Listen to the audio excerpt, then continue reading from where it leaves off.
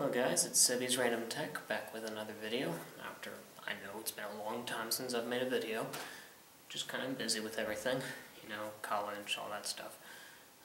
But today we're going to be starting a series of videos where we're going to be making upgrades to this Lenovo ThinkPad X230 laptop. This I bought off Craigslist for, I think I paid $150, $160 for it. It's fully working as is, and it's actually in very good condition. I mean, there's only a few signs of wear on this thing to be seen. It's almost in brand new condition. I'm almost afraid to work on it. But I'm going to make this my personal laptop in conjunction with my ThinkPad T430, which is kind of my bigger daily driver. Upgrading the processor in that to a quad-core i7, 16 gigs of RAM, a hard drive and an SSD installed. It just flies. But I want something a little bit smaller that's still fairly powerful, and the X230 is very much just a shrunken down T430. In today's video we are going to be replacing the TN panel that comes with this laptop with an IPS display. Because with an IPS display you will get much better colors, better contrast, better viewing angles. I mean, it's pretty much everything better than a TN panel. So I already have the IPS display over here. I already took it out of the box. And somebody just texted me at this ungodly hour. I'm filming this at 2 in the morning. It's amazing that there's still people up at this point. But anyway, so let's dive right in. Alright, so here's the X230 all booted up into Windows 10. Right now this laptop has, let's see if I can find it, System I think we go to.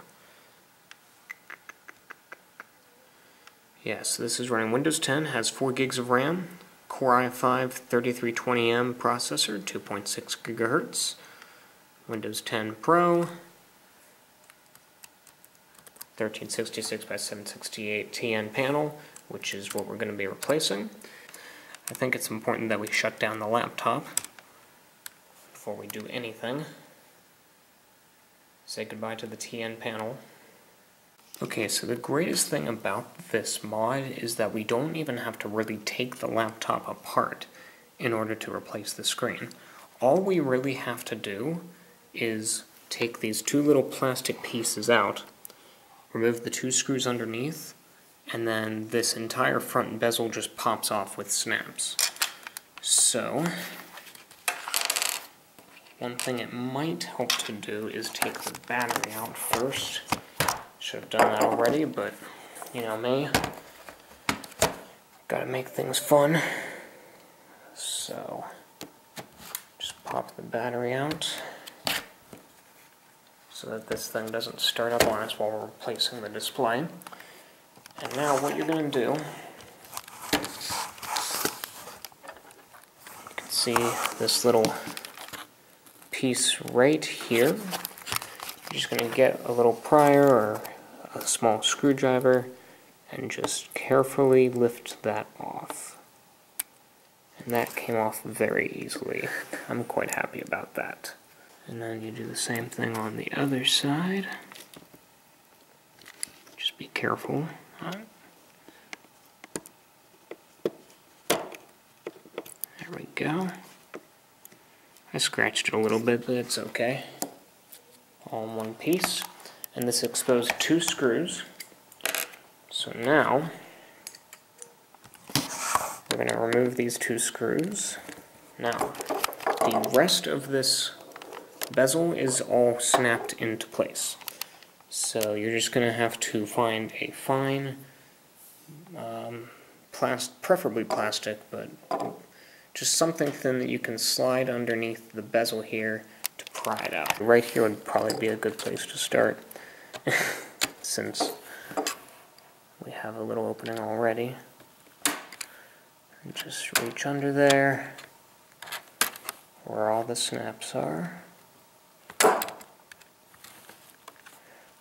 Be careful about it, you don't want to break any of the snaps.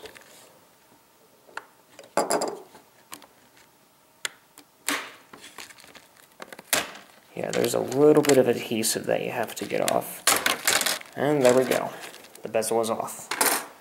So now all we need to do, there's a screw here, here, here, and here.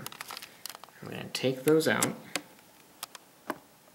So now that these 4 screws are out, with a little bit of effort, you should be able to lift the panel out. It helps if you're going to lift it from here, and you don't want to just rip it out because there is a connector right here that we have to take off first. So you're just going to lift the tape up. So you're just going to lift this tape off and then pull, and then the connector comes right out. So the old connector is off. You can just set it to the side, put it in the packaging that the new screen came in. Now we'll get this new screen, put it into place, and then just carefully slide the connector back into place and put the tape down. And then just make sure the cable gets back where it's supposed to go. Put the screen in place and we are all set. Just like that, we have a new IPS panel in our X230 or X220. This pretty much is the same procedure for both models. Just put the screws back in, tighten them down, but not too tight because that puts unnecessary stress on the panel and we don't want that. Okay, so before we put the bezel back on and put everything back in place, we're just going to pop the battery in and turn this on real quick to make sure everything is working. And we do have an image on the display, and it is starting Windows. Looks like we are good.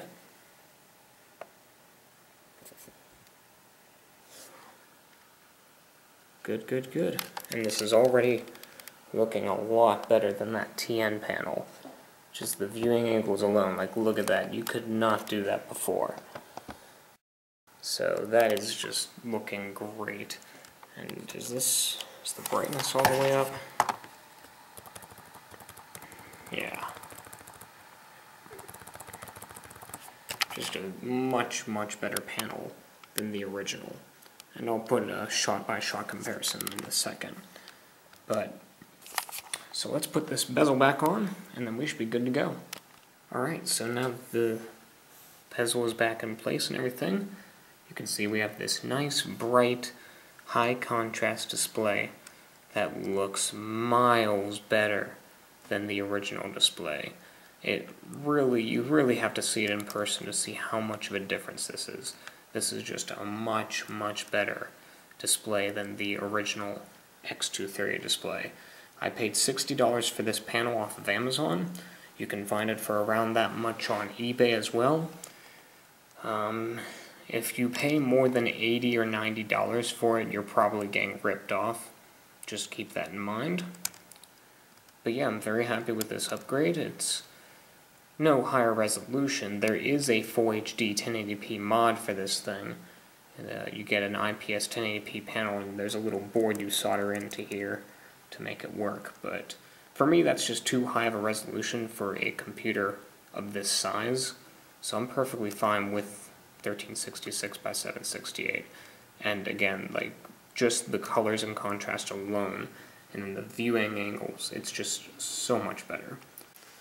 Alright, so overall I can say that I am absolutely satisfied with the IPS panel upgrade. It is a huge improvement in picture quality over the TN panel.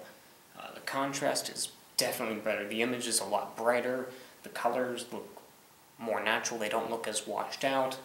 The viewing angles is just kind of the icing on top of the cake. It means that, like, if I'm watching a video or something, I don't have to constantly adjust the screen to get it just where my eyes are. Like, I can be a little bit more lenient about where the screen is, and I can still watch it and enjoy the TV show, movie, YouTube video, whatever. And does have any other benefits, like for productivity, for work stuff, or school stuff, that's debatable. But it's definitely nicer to have a nicer screen to be able to work and play on. So I will leave a link to the screen that I bought on Amazon down in the description. Of course, you can just go on eBay and type in X230 IPS panel, and there will be plenty of results that come up. The quality of all of them, I don't know. I actually took a bit of a gamble with this one because most of the ones I saw on eBay were in the $80 to $90 price range, and this was only $60. And maybe it isn't the best panel out there, but it looks very good to me, and it's a huge upgrade over the original panel. So buy at your own risk. You can buy the one I bought, you can buy a different one. It's all up to you. And I hope you guys stay tuned for part 2, where we will be replacing the keyboard and the palm rest with one from a X220 laptop. And we will also be upgrading the RAM and the storage in this laptop. So hope you guys enjoyed the video, and thanks for watching.